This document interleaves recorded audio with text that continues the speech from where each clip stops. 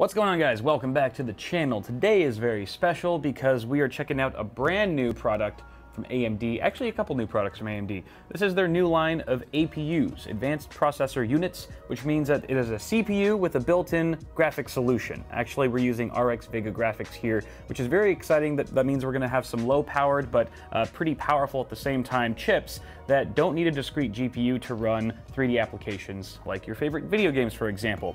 Of course, it's not going to be quite as powerful as a discrete graphics solution, but these are much more cost-effective, and we're going to take a closer look at them next week when the embargo for benchmarks actually lifts. Today, the embargo is lifting just for the unboxing, so we're going to do an unboxing because we can, not necessarily because we should. It's just an unboxing. But we'll get to talk about the SKUs that are in here, the different products, and what they're made of in just a moment here. I guess we should just sort of fire it off. We've got some multi-cam setups going on today, so we've got a top-down camera there. Let's go ahead and rip the, ooh, Velcro. Now I gotta level with you guys. I've actually already kind of unboxed this because I've already started my testing. Testing is underway for this guy. So guys, apologies in advance if you see some of the packages have already been opened. First off, we've got some nice artwork. Ryzen powers, Radeon reigns, you prevail.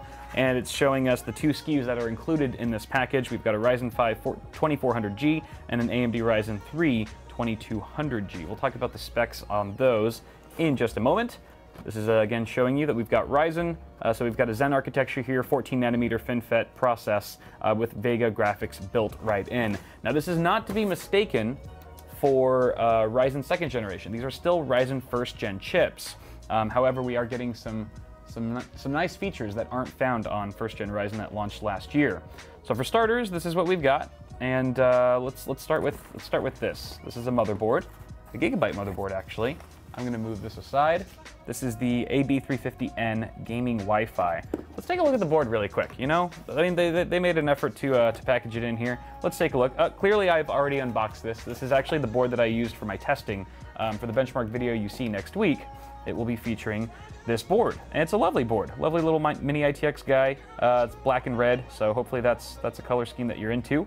We've got a Wi-Fi module. It does have Wi-Fi, which I think is very important for most mini ITX boards. There's an M.2 slot on the back, which I do appreciate. So, I mean, really, you can get a pretty darn small case to fit everything inside here with that M.2 slot and having the graphics solution built right onto the chip.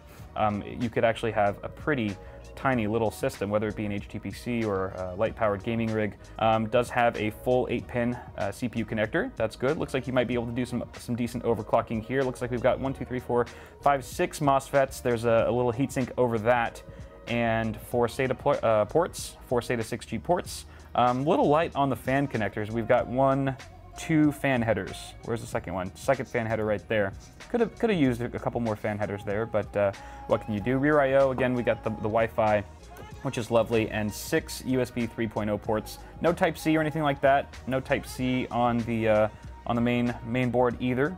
2 DIMM slots and a full-size by 16 PCIe slot. So you can use these CPUs in tandem with a discrete GPU if you want to, and we'll talk a little bit about the possibilities there later on. But very nice motherboard.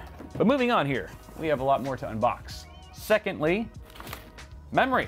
The FlareX, the good old FlareX. FlareX is known for having extreme, solid, guaranteed compatibility with the AM4 platform. This is especially useful and important when the platform first launched last year, because there weren't a lot of memory kits that were validated to work at the rated speeds, but G.Skill brought it home with the FlareX. This is a 16 gigabyte kit, cast latency 14 and 34, 1.35 volts, and we are rocking the 3200 megahertz frequency.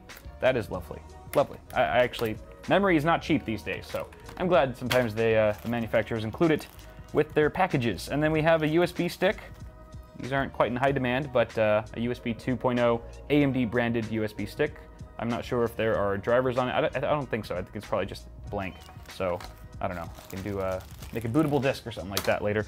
And then we've got the good stuff. Our main event, the Ryzen 3 2200G and 2400G Ryzen 5. I'm gonna unbox the Ryzen 3 2200G first because I actually haven't unboxed it yet. You can see that I've already broken the seal on the 2400G. This is the one that I have tested so far. And I can't say anything else about that, but stay tuned for actual benchmark. I keep saying that. I need a razor. I will be right back. I am so unprepared for this unboxing. I don't even have a razor. What am I doing? I am a professional. It's okay. And do I even own a razor? Where did the razor go? I have a saw. Okay, we're gonna use Chris's student ID. I will make sure not to show them your picture, even though you look perfectly fine. And we're gonna open it. Oh, wow, that just sliced right through there. Thank you very much, Chris. Fun fact, you can open CPU boxes with credit cards and your student ID. Multi-tool, that's technically a multi-tool. All right, so let's open up this guy. So Ryzen 3 2600G. All right, we've got a 4-core, 4-thread part here.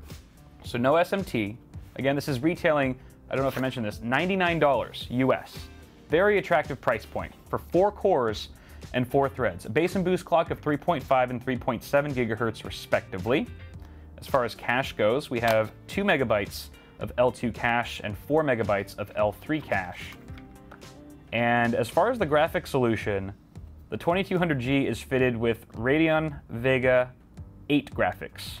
And the 8 also indicates the number of GPU cores. We have 8 GPU cores on this guy.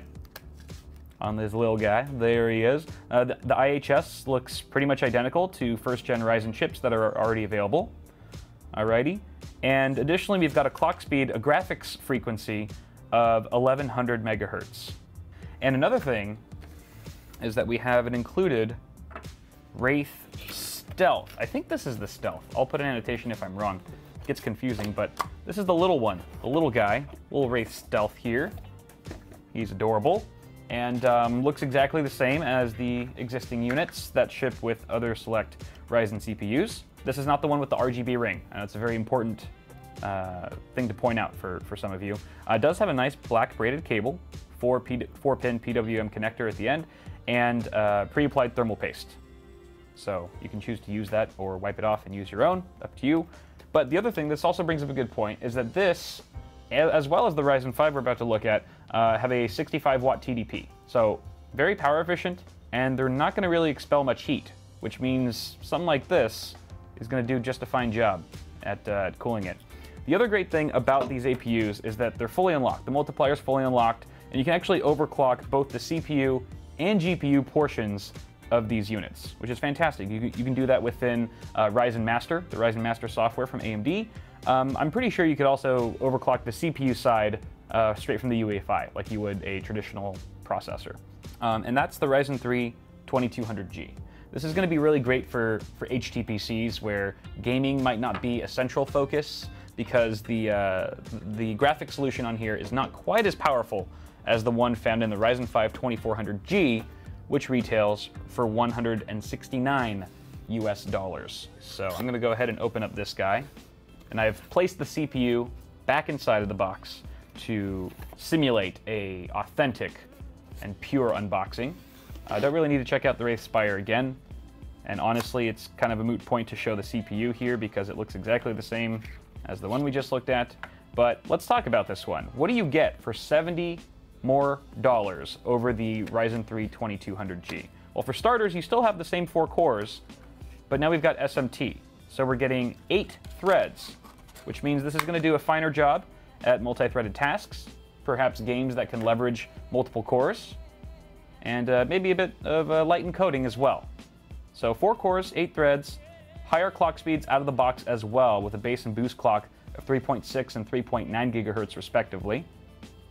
And we've also got, again, 65 watt TDP. The graphics solution is probably the thing that's going to sell a lot of people on this as well, is that we're moving up from 8 to 11 GPU cores. So this is using Vega 11 graphics.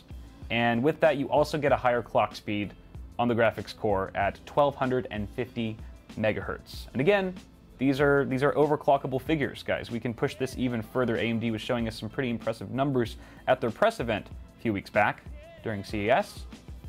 And that's it. That's the chip. I mean, you know, pairing that with a board like the one we have here, you can have a pretty compact little system.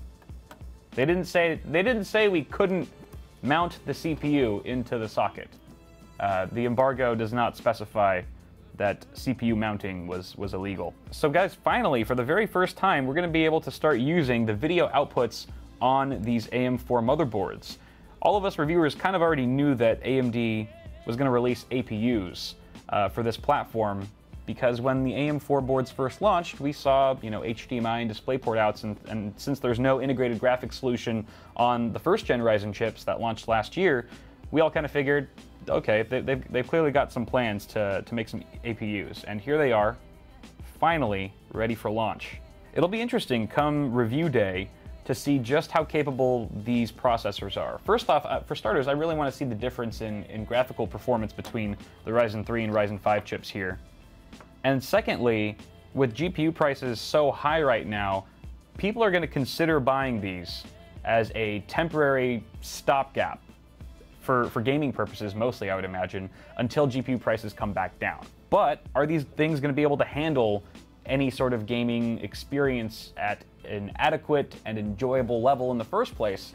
You guys will just have to wait for my review and many others coming soon. And yeah, very exciting stuff. I love APUs. I love small form factor mini ITX builds, as most of you guys know. So rest assured, we will be doing some major testing with these, some overclocking with these, and definitely some builds as well. So stay tuned for all that, guys. That's going to pretty much wrap it up. That's all I can really say. AMD will cut me off there. So guys, if you enjoyed this video, toss me a like on it. I do appreciate it, and it does help me a lot. Let me know what you think of these APUs in the comments below, what your expectations are, what you think of the price points. Again, $99 and $169 for the Ryzen 3 and 5 chips respectively. And that is pretty much a wrap for now, guys. So thank you very much for watching. Have a good one, and I'll see you guys in the next video.